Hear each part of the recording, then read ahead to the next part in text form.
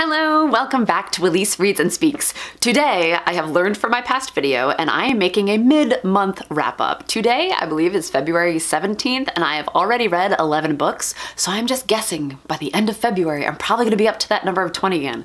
It has been a crazy time. However, I will say that last weekend there was an ice storm and I had nothing to do other than read and listen to my kid complain. So I chose to read and I read like 5 books over that weekend. So that's why my number is so high. And as I'm filming this, we are supposed to get an ice storm tonight. So I'm just guessing that tomorrow and Saturday probably gonna be the same deal. So that's why I'm doing my mid-month wrap-up. Okay, so to start off the month of February, I have started strong. I listened to the audiobook of Nevermoor. Oh my gosh, I understand, you guys. I understand why everybody and their mother has been recommending this book to me. I loved it. I absolutely loved it. I gave it 5 stars. Oh my gosh, it was just like so exciting to be in this magical world. If you're not familiar with Nevermoor, it is about this girl who is thought to be cursed. And in this world that she lives in, some people are given bids by other magical people in these different worlds. And if you get a bid, it's like you become their apprentice, all right? It's very rare for somebody to get more than 1 bid. And Morgan Crow ends up getting 3, but she thinks it's like a farce, that people are making fun of her because she's supposed to be this unlucky person. You learn more about her and her backstory as you go through this book. There is like a magical trial, which is like my jam, okay? I love when people have different forms of magic and then you put them against each other and see whose is better. It's so exciting. And there were just such fun things in here. There is a girl that is always forgotten, all right? So she meets people, the second that she turns around, they don't remember meeting her. I mean, there was just interesting magic like this in here, and Morgan is just endearing. She is the cutest little thing, and I felt like I was rooting for her the entire time, and I had that tingly, magical feeling as I was reading this book, like, oh my gosh, this is a series. This is a series that's gonna be one of my favorites. I have not gone on to the 2nd and 3rd yet because my library doesn't have them on audio, so I need to get the physical copies in my hands. But oh my gosh, guys, I'm so excited. I'm so excited for the next 2. Then I read Crush by Tracy Wolff. This is the 2nd book that comes after Crave. And man, I was so into it. I was so into it. I gave the first one, Crave, 3 stars, I believe. And I was kind of like embarrassed that I was giving it 3 stars because the writing was not good and it was cheesy, campy, and I enjoyed it. And I was like, whatever, I don't care. I'll give it 3 stars because I liked it. Dude, no joke, I loved the 2nd one. I mean, I thought it was worlds better than the first. I do think the writing picked it up a bit, and I liked some of the different stuff that was in this one. Like, okay, we know that this is a supernatural kind of story with vampires and werewolves and dragons and witches. However, I have never read a YA story featuring a gargoyle. Have you? Like, I just felt that that was so different. The lore that they put into it, like, I felt like I was reading something fresh that I haven't come across. I mean, I love vampire stories. I read vampire stories all the time. Lay them on me, they're fantastic. But gargoyles, like, that was just something that I didn't see coming, and I was so into it. And I'll tell you what made me feel better. Oh, by the way, I gave this one 4 stars. Did I say that? I gave it 4 stars. For like sheer enjoyment value, 5 stars probably, but like 4 stars because, I mean, the writing's not fantastic. It's not. It's just a very good time. But anyway, what I was going to say, what made me feel better about this, and if you guys are watching this, feel free to give me a thumbs up, but I was writing my review on Goodreads and I saw that TB and Monty had also rated it very high, and I was like, okay, that does make me feel a little better to see the guys whose videos I watch also massively enjoyed this 2nd book. Like, I guess I shouldn't be embarrassed for liking it as much as I do, but I am embarrassed because it is campy, but whatever. Just let me like what I want to like. It was a good time. Next, I listened to the audiobook of Uncommon Type by Tom Hanks. Now, I have my finger open to this page because this was one of the Barnes & Noble editions of signed books, and it's signed by Tom Hanks. Listen, I love me some Tom Hanks. I love this man. He's probably my favorite actor of all time because he's Tom Hanks. He's amazing. He's so great. And I'm talking him up so much because this book was not so great. Oh, and I feel awful saying that because I love Tom Hanks. Tom Hanks, if you're watching this, I love you. I love you. And I feel like I don't have the right to give you 2 stars for anything. but I just didn't really enjoy this. I could not connect. The first story, I actually had my hopes up because I was like, you know, that was kind of cute. It was this 3-week relationship where they realized that they just weren't right for each other, and there was something between them, and I could feel the spark, and it was just like a charming, endearing little story. And then each story that came afterwards, I felt like I was getting more and more detached from the characters. I wasn't caring about the overall plot, and I don't know, it was not sucking me in. I felt like I was waiting for the audiobook to be over, which sucks because it was narrated by Tom Hanks, who's amazing. I mean, honestly, it was very nice to listen to his voice. Very good audiobook narrator. I would listen to him narrate something else. And I will say, Tom Hanks can write characters, so I enjoyed that part of it. I feel like he can write a character really well and give them a good backstory. However, I feel that character work was kind of lost in the overall plot because then there wouldn't be much of a plot and I didn't care. There just was not a very good marriage between the plot and the characters. Oh, I feel like I'm wrong. Like I should not be allowed to give Tom Hanks 2 stars, but I am allowed, and I did, and I feel really bad about it. Oh God. But you know what? I'm still gonna hold on to this book because it has Tom Hanks' signature, and Tom Hanks, again, if you're watching this, I love you. So next I went on to Love is for Losers by Wibke Brueggeman. This was one of the arcs that I had from NetGalley, and I gave this one 4 stars. This was super cute. It is about this girl who has a little bit of a falling out with her very close friend. Not so much a falling out, it was that her close friend got a boyfriend, and you know what happens in high school when one of your friends gets a boyfriend.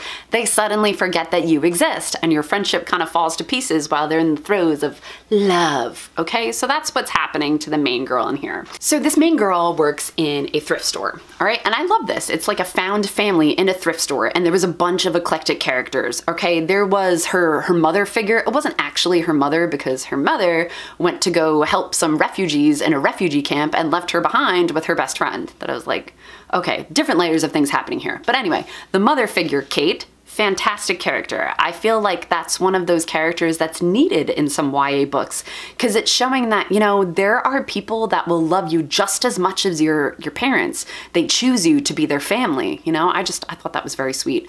There's also some other characters in this thrift store, okay? There is a boy with Down syndrome. I completely forgot that he had Down syndrome because they didn't harp on that the entire time. And I really liked that. He was just a guy working at the thrift store that had Down syndrome. I suddenly remembered that he did when this girl was gonna have a party and he asked if his parents could come along, and I was like, oh, that's right. Oh, he's so cute. Like there was just some really good stuff in here, and I personally like when there is a character with a disability and it doesn't completely define them, all right? I'm talking about this character like he's a main character, and he's not, but it was just something that really stuck out as important to me.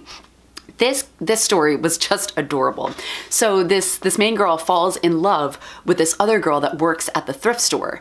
So she's thinking the whole time that, you know, her best friend is in love with this other guy and she is just gonna swear off love. She thinks that love makes people into idiots and it's not for her. And all of a sudden, she starts falling into love as well, and she also didn't realize that she would be attracted to a girl. And it was just a story with a lot of different layers. I thought the humor was great. It was like fun, quirky British humor, and it totally got me. And when I finished the story, I felt like uplifted, you know? I felt like I had a smile on my face when I ended the story, and that's just, that's all I could ask for. Then I read Rosie Loves Jack by Mel Darbon. This was another e-arc that I got from NetGalley, and I was really stoked for this one because the story centers around a girl with Down syndrome that's in love with another boy, and she is just gonna find her way to this boy that was taken away from her.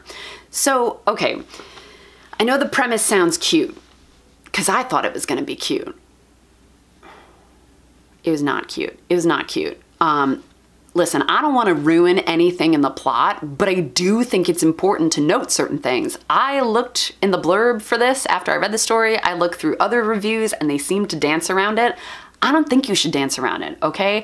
I think you should know going into a story about a girl with Down syndrome that decides to leave home to find a boy, she ends up in some bad situations. She ended up in a house of trafficked girls. All right, so there is trafficking in this book. Like if that's a trigger for you, you should know going into it and don't open the book. Also, if something is a trigger for you as far as people with disabilities really being treated poorly in situations like that, also don't read this book. It's not for you. And I don't think there's anything wrong with saying that out loud. I'm not ruining anything for you. I didn't tell you the entire story, you know, but that's something that happens in the story, and I think people should know. I think people should know. All right, so I didn't tell you what I rated this one. I rated this book 1 star, and let me explain to you why. Like, yes, I did not like the trafficking. I found that very shocking and not in a good way, and I was kind of pissed when I got to that part, but that's honestly not why I rated it 1 star. So if you've been following my channel for any amount of time, you will know that I'm a speech language pathologist. So I work with a bunch of families with a bunch of different disabilities or, you know, just things going on, okay? So I've worked with families with Down syndrome before, and the overall goal for those kids is to be independent. Maybe not like 100% independent, that they'll never need their parents, but the goal is independence, that they'll be able to do things for themselves. The reason I rated this book 1 star is because I felt that this book was saying that there is just no way in hell that that could happen, and I don't like that.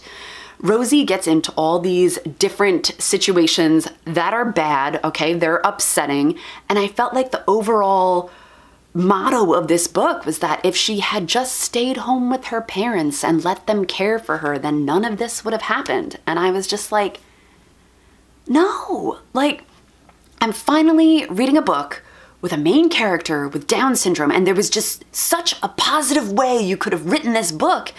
And I felt like it was just taking all of the hopes and dreams of parents and grinding them into the ground and saying, no, you gotta stick with your kid forever or else things like this are gonna happen. And I just, I was so disappointed. And I also hated that they made Down syndrome look like that people with Down syndrome are single-minded to the point of reckless.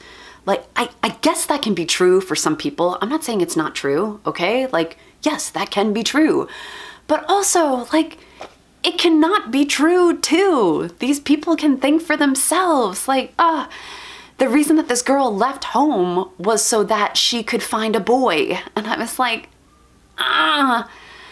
again, there's so much that could have been done with a story with a protagonist with Down syndrome, about a love story, you know, her finding her own way in the world.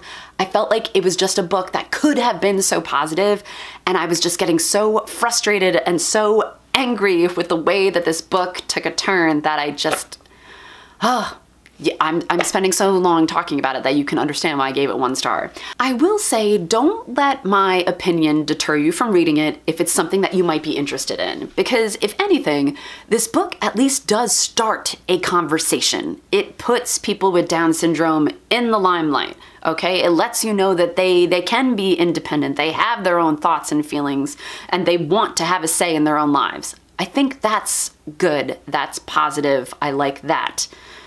I just didn't like the rest of it. Then I read another e-arc that I got from NetGalley. This was called Fired Up About Consent by Sara Ratchford. And dude, I was fired. I totally was. I was fired up by the end of that. I gave it 4 stars.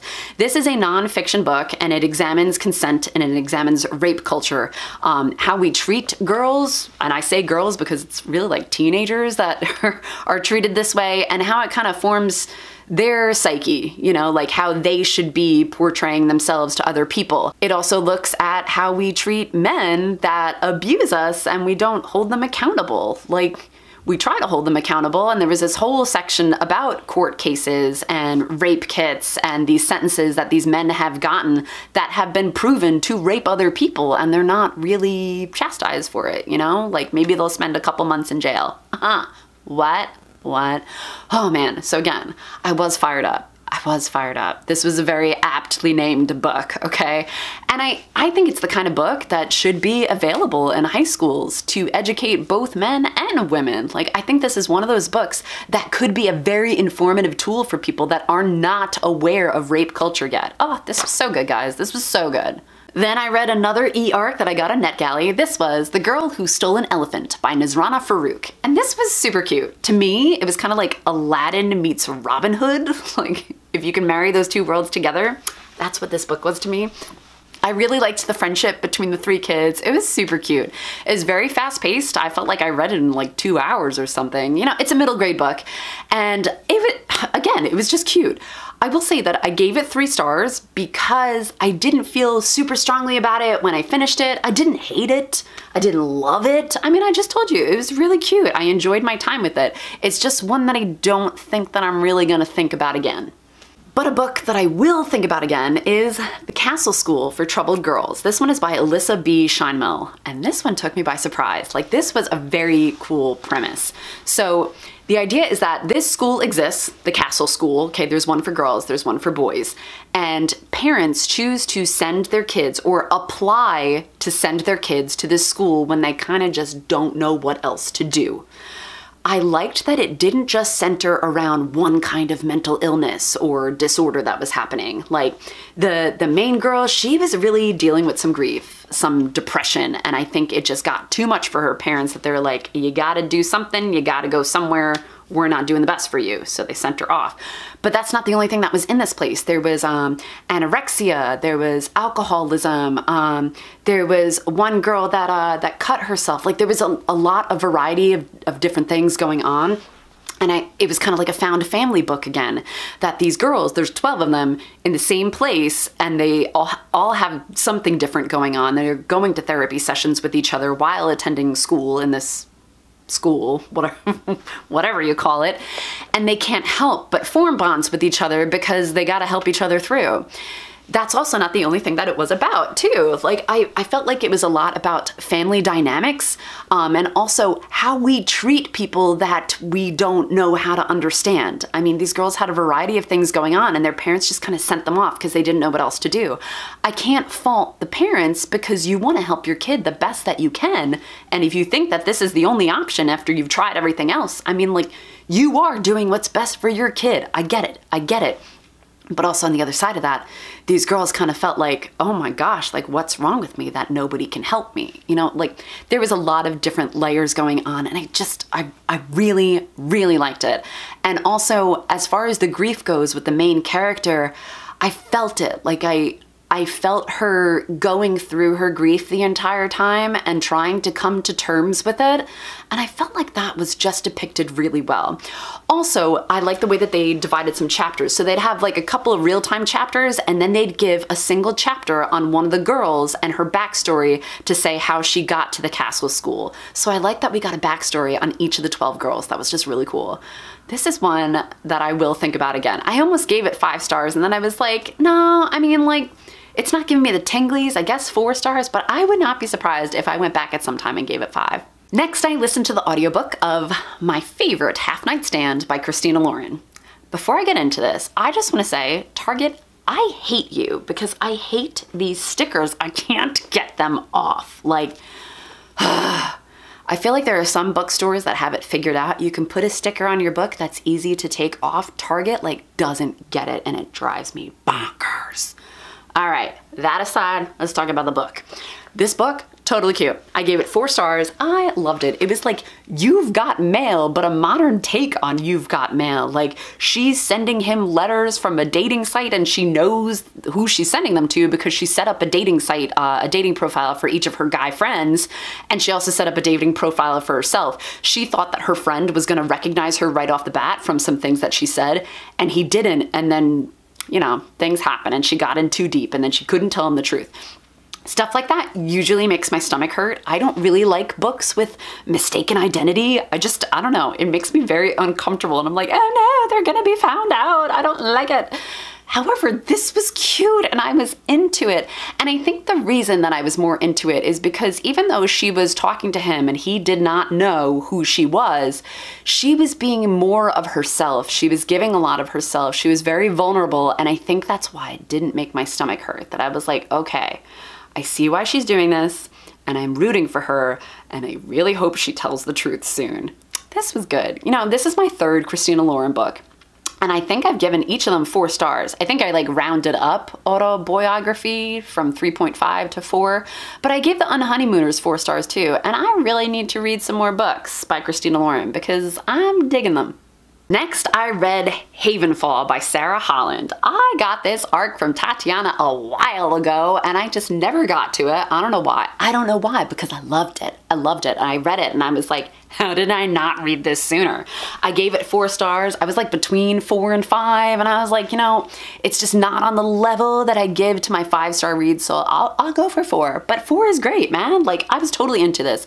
Different forms of magic, okay? And these people that live in these different realms with different magic, they can't visit each other's realm. They can only convene at one place called Havenfall, okay? So they like meet there every year to convene and renew their treaty and whatnot, and it's just a magical, magical affair.